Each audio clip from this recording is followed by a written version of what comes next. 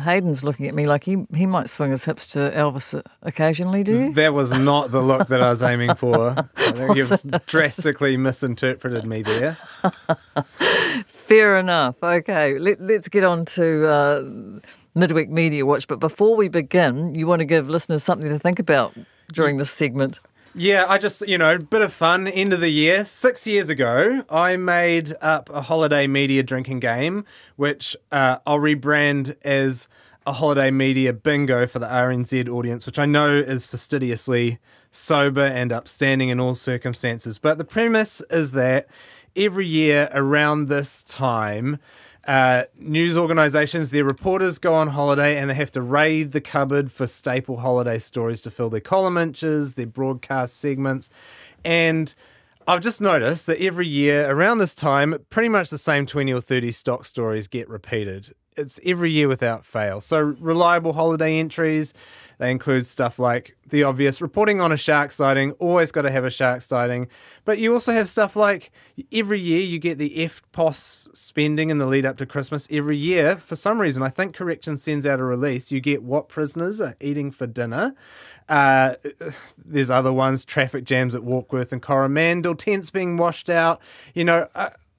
These are my ones that I'm observing. I'm just asking you if I've missed any there. That's quite an extensive list, but if I've missed any, please do send them through. What stories do you notice every year around the holidays when journalists are away and you have to fill the paper somehow? Okay, let's see if we can get a few more through. You can text us on 2101. Stories that you hear every Christmas. But there's only tents being washed away and flooding if there's actual bad weather. There's always bad weather. Right. There's always a tent being washed away somewhere. You also wanted to use your last Midweek Media Watch to recap the big media stories of 2022 and also the questions that they throw up for next year. So what's first? Yeah, so it's a little bit similar to what Colin did on Sunday, but I'm putting my own spin on things. I think first is the first story, the first big story of the year, one that might have faded in our memories a little bit, but the occupation of Parliament and the size and vehemence, force of that occupation really had the media asking itself what it could have done more to cover the growth of this protest movement and its potential to upset our democracy, really. So there was this ongoing question as well of how to cover the protest without misinforming people, given that a lot of its core claims were based on misinformation. And have we arrived at some solid answers to these dilemmas? I don't really think so. I mean, I've personally gone back and forth on some of this stuff. But I mean, in general, and where I started out and where I think probably I still am in some ways, is that it's just best not to platform people that are spouting conspiracy theories in particular, because no matter how much you fact check or how responsibly you do it, you're still giving a huge platform to some pretty fringe ideas and you're still going to expose people to misinformation. They're busy. They're not necessarily going to be able to pass everything amazingly like a scientist would. You're just going to give a platform to it. So, I mean, there's also the fact that just giving an extreme view and a very fringe view by its very nature, a platform, if you give it a platform by its very nature, it's going to have a distorting effect. You're going to make that view seem more prominent and more mainstream than it really is. So that can happen with stuff like anti-vax views. I think, actually, I mean, the case in point is arguably never more evident than in our coverage of the Parliament protest, where this loud, passionate, but actually relatively small group of people managed to hijack the nation's attention for weeks until even journalists started convincing themselves that this was a major political force bursting into life here. Maybe so in the future, but the truth of the matter was probably revealed a little bit down the road when the local elections happened and Voices for Freedom stood some candidates and they didn't make much of a dent despite low turnout. So, yeah, it's not always possible to ignore these people. Parliament protest case in point. Another way that people say we should cover them, truth sandwich, say the truth, then say their claim, then say the truth again. But another thing that comes up as well is something called pre-bunking, where you really try and furnish people with rigorously researched information on the issues of the day that are subject of conspiracy theories and make sure that they're forewarned about what they're going to see out there when they go into the wilds of the internet and help avoid them being sucked down that rabbit hole. Who's actually doing this type of coverage well, if anybody? Someone that I'm not sure that he necessarily adheres to all of those principles or anything like that, but I just think someone that's coverage that has been excellent has been Stuff's Charlie Mitchell, and he's just done a really good job of doing investigative journalism, tracking some of the leading figures in our conspiracy movements and their path down that rabbit hole. He's reported on stuff like the case of Baby W that we had recently, how that situation arose, Graham Phillips, the attempted saboteur and anti-vaxxer. And he does these kind of meticulous and dispassionate long, lengthy pieces on these people, and in explaining their origins fully, I think he robs them of a lot of their power, and he's just been a really good reporter in this area.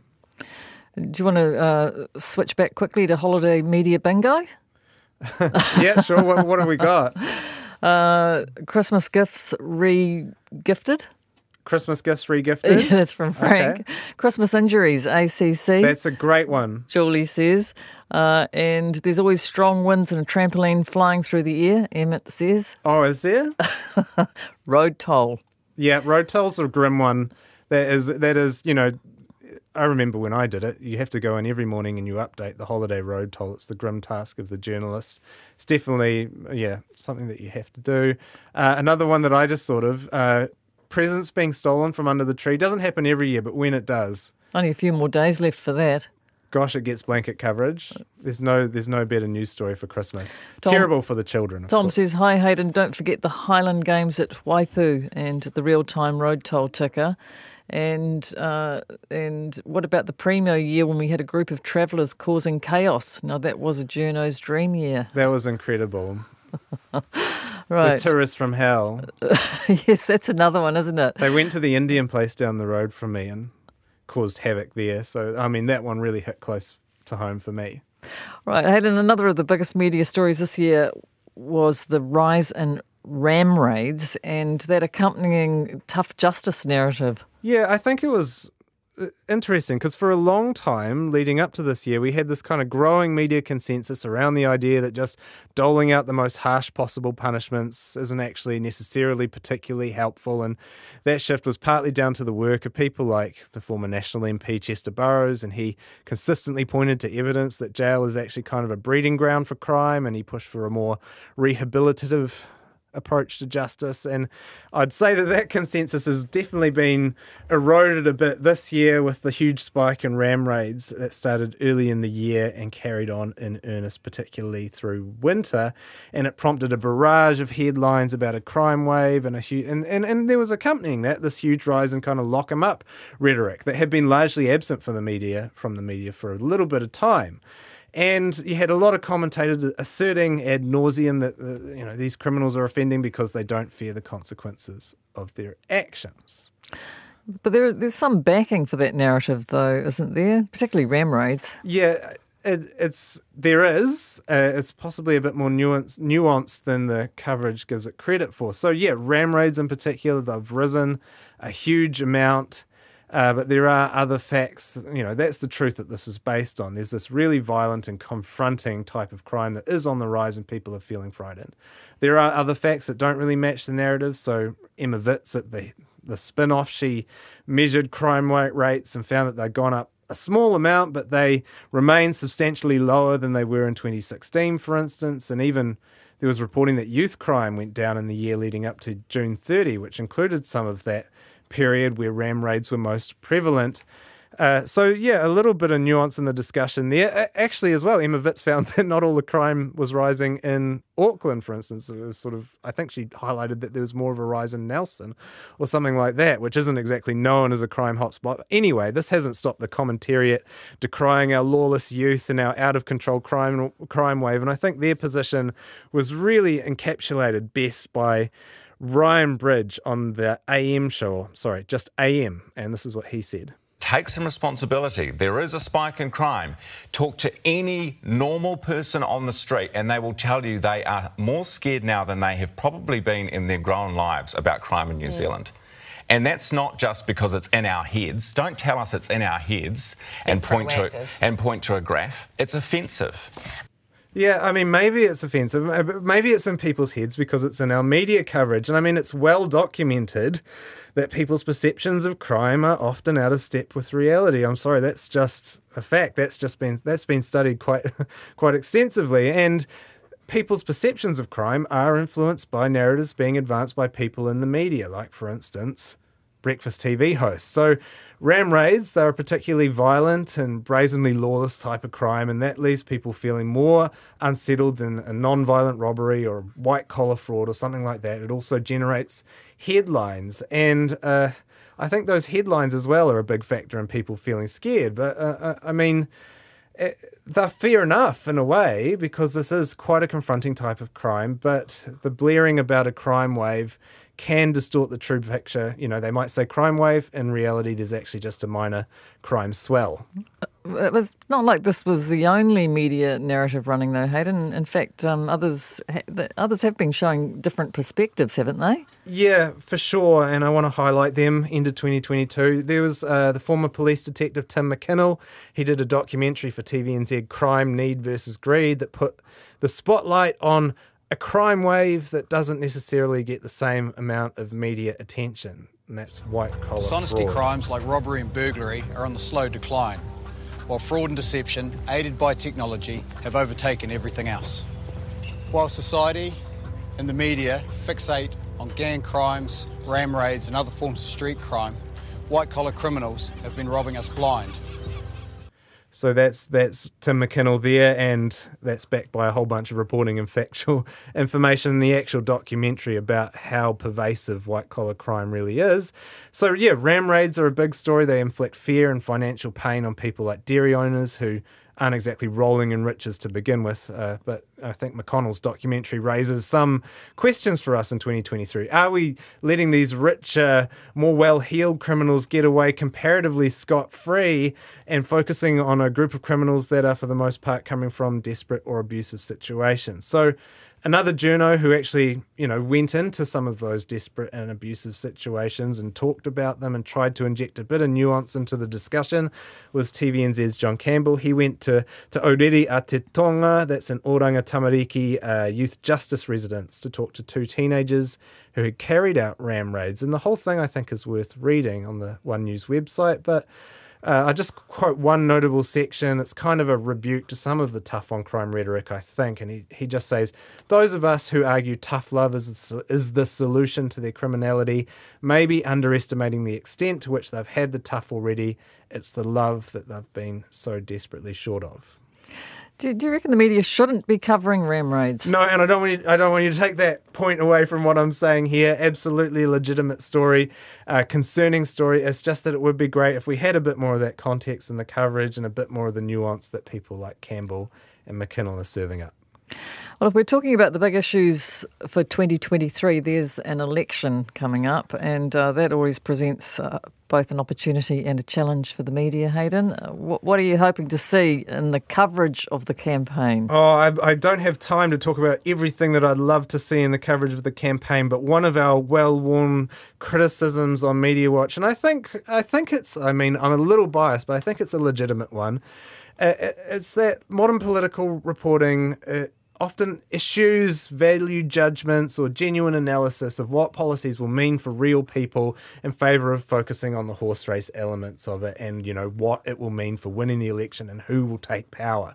So, a classic of this genre of political reporting, horse race journalism as it's called, is the policy might not have a lot of evidence behind it, but there's no denying it's good politics. That's the phrase that you'd use. Maybe you can see that a little bit in the reporting on something like National's proposed boot camps for young offenders, which don't have a lot of evidential backing. I think the ones that the Key government implemented had an 87% reoffending rate or something like that.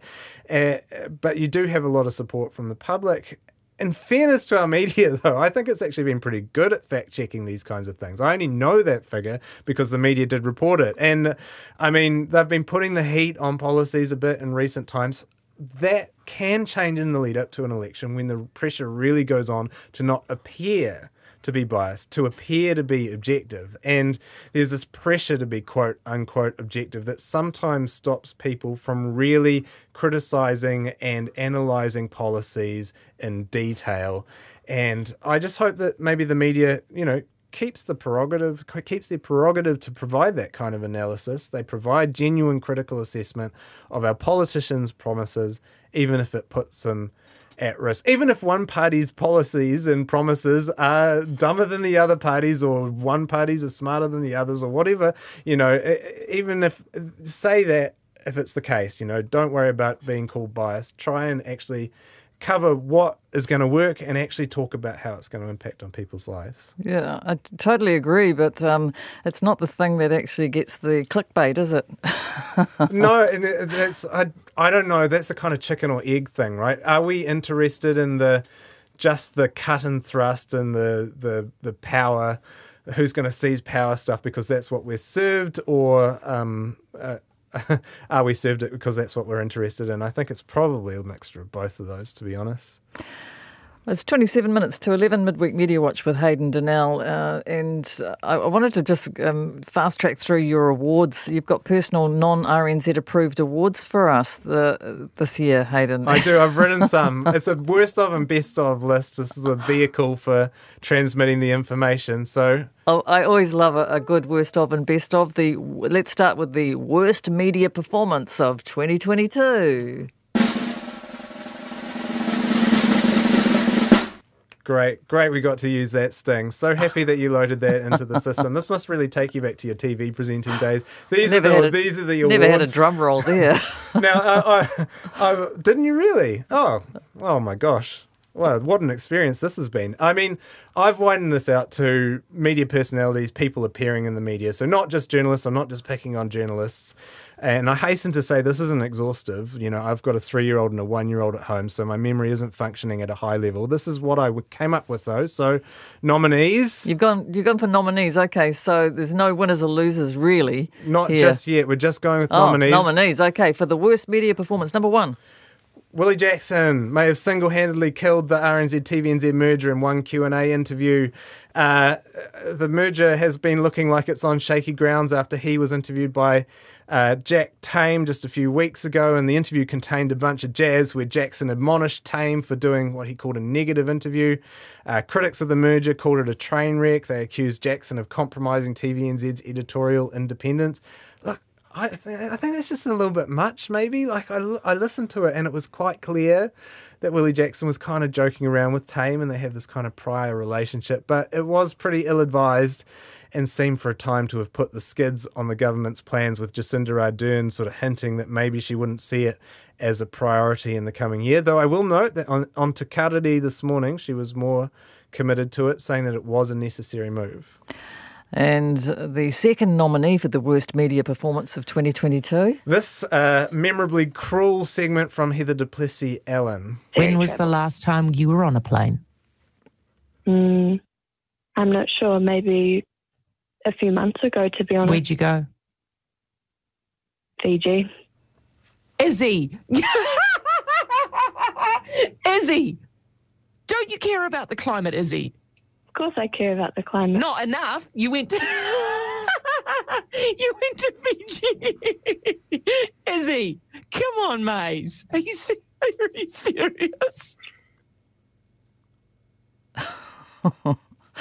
That was Heather du Plessis-Allen. She was talking to the 16-year-old climate activist Izzy Cook, who had gone to Fiji in defiance of her principles. But to be fair, she is a teenager. She was taken there by her parents, and actually her parents, or her mum, wrote something for the spin-off a bit later, explaining that and kind of accusing du Plessis-Allen of bullying her daughter, and there were multiple complaints made to the BSA over that segment. I was laughing at the maniacal laughter itself. Hamish Pinkham comes in at number 3, the Rhythm and Vines director. Yeah, what got him on the list? One of the most stomach-churning quotes of the year, to be honest. So he received some criticism for Rhythm and Vines booking Dizzy Rascal for the festival following the artist's conviction for assaulting his partner. And asked, by a journalist, Pinkham was asked by a journalist why he booked him, and he said, "As we say, he's done the crime, done the time, and now it's time to do the grime." So, I mean, that raises a lot of questions for me. I mean, as we say, who exactly is we here? Because that's not a common saying. That's not like the early bird gets the worm, you know. And I assume that the we is quite a small group of people that may include Just Pinkham and a few others.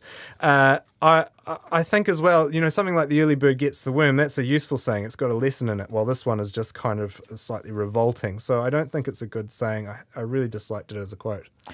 And number 4 on the worst media performance, not in any order. This is not in nominee. any order. This is all just nominees. Look, Rachel Smalley provided. This is not a major. It was just one of the more head-scratching solutions to the Ramraid spike, and so this is what she said. How can they somehow manage to keep their identities hidden behind these oversized hoodies and masks? And it's probably not the most foolproof idea I've ever had as such, but I thought about a really simple short-term measure. Why don't we ban, for the short term, hoodies in malls? What? Correct about it not being the most foolproof idea. Look, the thing with banning, I mean, actually, I was told today that some malls actually do ban teenagers having hoods over their heads in malls. So, you know, not completely outlandish there. A few issues, right? Hoodies are sold in malls. So what are we going to do? Are we going to ban the stores that sell hoodies from malls? How deep does this rabbit hole go? The other thing is that if you're doing ram raids, right, I hate to say this, but ram raids are already illegal, and that's not stopping them. So do you think that maybe if you're coming in with your car, you're about to ram raid the store, and you're like, oh no, wait a second, hoodie ban in place, I'll go down the road instead, maybe get my life back on track. I just don't think that that's necessarily going to stop them. I mean, this is just what I'm thinking. I'm doing a bit of commentary here. Not the most major one, just didn't think it was a great idea. Okay, you've got a trio for your number 5. Yeah. 5th nomination. Well, 3 of Pharmac's PR people who seem to have or were accused of lying to Today FM about whether the agency was about to fund the drug Trikafta, which treats cystic fibrosis. And so one of today's hosts, Lloyd Burr, had actually a story from Rachel Smalley, who's really connected in this space and had really good sources, standing up the fact that Pharmac was about to fund Trikafta, and he just wanted to, before she went on air on his show, he wanted to check that her facts were correct with Pharmac. He rang one PR person, they told him, absolutely not, we're not about to fund it. The next one apparently told him that he would be breaking the hearts of all cystic fibrosis sufferers. They told him that absolutely wasn't going to happen. A third external comms person also said, don't run the story, it's not right. It was right. Pharmac announced its decision to fund Trikafta 2 days later, and it seems that Pharmac wanted to keep its carefully laid media plans in place for the announcement of this drug funding, and they were going to great lengths to preserve the sanctity of that announcement rather than actually necessarily telling a journalist the truth. And number 6, a journalist asked a question of 2 women. This famous question. Yeah, a lot of people will be wondering, are you two meeting just because, you know, you're similar in age and, you know, got a lot of, you know, common stuff there, you know, when you got into politics and stuff, or can Kiwis actually expect to see more deals between our two countries down the line? Because my first question is, I wonder whether or not anyone ever asked Barack Obama and John Key if they met because they were of similar age. That was a News Talk ZB journalist asking a question to Jacinda Ardern, the Finnish Prime Minister Sanna Marin. So suffice to say, that question was not met with unanimous praise and was in fact heartily criticised and mocked around the world. It went global. It went viral globally, probably because of that articulate answer from Jacinda Ardern and also Sanna Marin. Not one of our proudest international moments in the media. And we're sticking with Heather du Plessis-Allen. Yeah, well, not really. She was just peripherally involved in this one. This was she was just the platform for this one. It was News Talk ZB's Jason Walls. Hang on, before we go there, have we been there yet? Has she been? Oh, yes, she's been on with the bullying of the. We have done. We did it. We did it earlier. All right, Don't she's worry. in twice. Okay. Yeah. Okay. Jason Walls criticised actually on her show. All right. $20,000 in film commission funding given to the documentary Susie and the Virus, and the Herald echoed the snarky tone of that segment, asking in its lead sentence of its story, would you pay $20,000 for a documentary about science superhero Dr. Susie Wiles? Because you already did. Now, a few problems with some of that reporting. Susie and the Virus hadn't actually received $20,000 in film commissioning funding. It was part of the Loading Docs program. It had only received $6,000 in production finance. Furthermore, the film was actually launched on the NZME website in 2020. NZME is the owner of Newstalk ZB and the Herald. The NZME website. It was launched on the Herald website, to be honest. And as it turns out, thirdly, NZME itself has received far more funding for its own video projects from the government in recent times than that $20,000 or $6,000 of what it actually was. So not a great instalment all round, and the Media Council actually found that the paper or NZME's response to that was insufficient. And there's a lot of nominees here, Hayden. I've got a lot. It's a whole year. Business NZ get a nomination. I'll just be quick on this one. Business NZ, their campaign against fair pay agreements was pretty vociferous and kind of pushed the boundaries of the truth at times. And so one thing that they did was actually rewrite the headline on a UN document to say that the Fair Pay Agreements legislation had been put on a worst-case list of labour law breaches. Now, that wasn't actually the headline. It was far more benign than that, and the UN didn't find that we were on the worst-case list at all. But the organisation, Business NZ, still got the Herald to run with their misrepresentation and their misrepresented headlines. So that was one of the less scrupulous, I don't know what word to use about this one, media instalments this year. Melanie Reid's in at number 9. No, well, just 9. Just 9. Just not. She visited Freedom Village, that Parliament protest at the beginning of the year, and she mainly focused on the leaders of Voices for Freedom. They're going to feature a little bit later on, but this is how she introduced them. You guys started it, yeah? The three of you? Yeah. 3 mums. 3 mums. Voices for Freedom is one of the key players at the protest. Claire Deeks, Alia Brand and Libby Johnson. Now that's not really just 3 mums. They're actually one of the more prominent conspiracy groups in the country. And just last but not least, 10th one, Mia Wayne Brown caught on camera saying this about Herald journalist Simon Wilson. He's been at me for all year long. And the first thing I do when I get to be the mayor, they'll be gluing little pictures of him on all the urinals so everyone can pee on him. It's very strange first thing to do when you're elected mayor, but it didn't. Apparently, that's didn't hurt his electoral chances. He actually won the mayoralty soon after that, but still not a great, proud moment for it in our media this year. Okay, well, it was a misplaced drum roll, really, because it should be where the winner is. Yeah, don't you reckon? And the winner is Pharmax PR team. I think I just wanted to put them here because I think I underplayed this when the story came out, but totally misrepresenting the story to a journalist as a PR person, it's a really big no-no, especially in order to preserve the sanctity of your planned media release. I think it's kind of resignation material, to be honest. I wasn't very impressed by this at all. All right, we've got a Legacy Award. Yeah, Miki Ngarangi Forbes and Annabelle Lee Mather. I thought that it's just worth saying they're stepping down from the Hui after 7 years as presenter and producer respectively. They've done great work. I think Forbes' interviewing style, I'm a massive fan of that. Other interviewers, maybe you, Karen, no, that's not true. Maybe Corin Dan. They'll kind of maybe harangue people into giving up information, but she uses this kind of pointed silence, which almost works better, shifts the comfort levels in the room, and I think her approach is really effective. She'll be missed. And, we've had the worst. Do we get the best? Yeah, do we have time for the best? Maybe. If you rattle through them, yep. I'll rattle through them.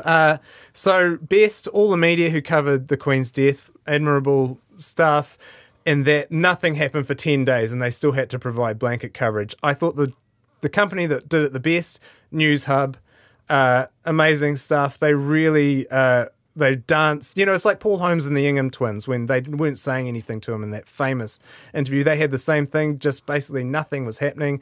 Death is one of those states where famously not much is going on, and Patrick Gower would do stuff like charge into an English field to find the shop where Prince Charles got his mittens from. And during this period as well, the lifestyle editor at Newshub's website, Lana Anderlane, coined what I thought was an incredibly memorable term. She called King Charles's, swollen hands, girthy grippers. I thought that was incredibly memorable. Stuff's Fire and Fury. That's by Stuff Circuit.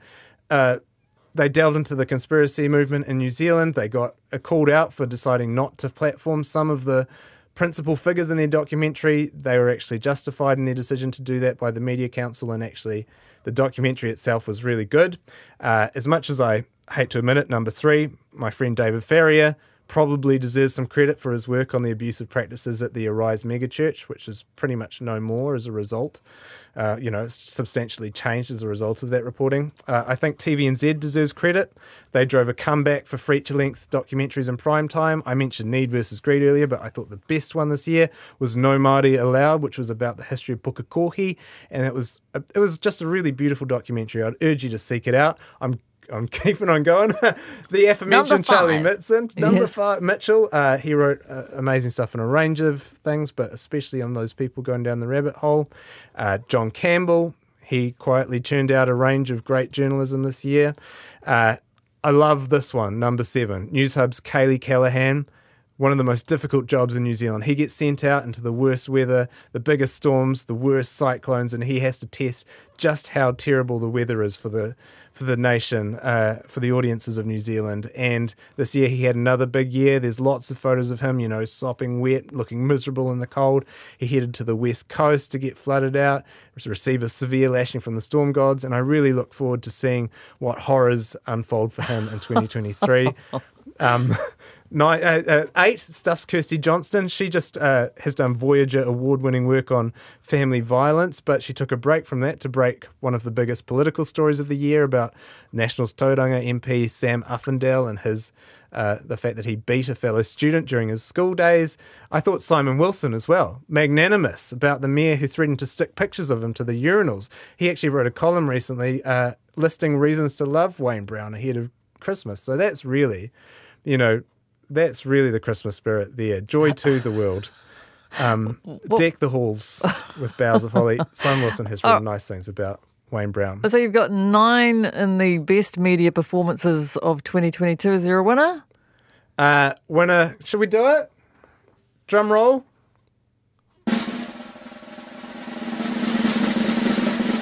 All these journalists are great work, but it has to go to Girthy Grippers. Their journalism will be remembered for years to come, but Girthy Grippers will go down in history. So I just think that that's a great phrase. Lana Anderlane, she wins. There's a text here. Jessica says, Hayden, is there an honourable mention for every guy in Espinal versus Christopher Luxon interview on Morning Report? Oh, that's great. I should have, there's things that I've forgotten and things that I've omitted.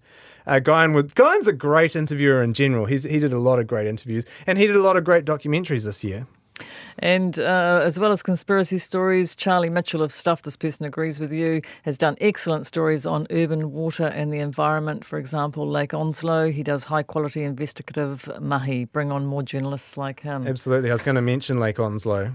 All right. So the Christmas holiday media bingo, well, we've had quite a lot of entries. You got any more to add? What have I not said already? December is the hottest on record, January is the hottest on record, and February is the hottest on record. That's a little joke about climate change. What have the audience got? Rosalind, another repeated news story, the number of unwanted presents being listed on Trade Me on Boxing Day. Oh, what about kittens? Are kittens always like unwanted pets from Christmas? They're always there, aren't they? Yeah, there's going to be plenty of it, Hayden. Hey, well, thank you very much for that and for all your work this year. Most appreciated, and have a good Christmas. Thanks for having me. Thanks for having me on the show all these times. We'll see you back end of Jan or early Feb. Probably early Feb. All right then. Have a great Christmas and New Year. You too.